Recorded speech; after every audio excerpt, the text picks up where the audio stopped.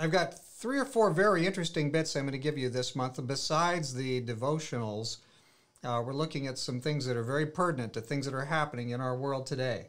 So stand by and we'll get some of that stuff coming right up. This month we will look at the woke dangers some more, among other things.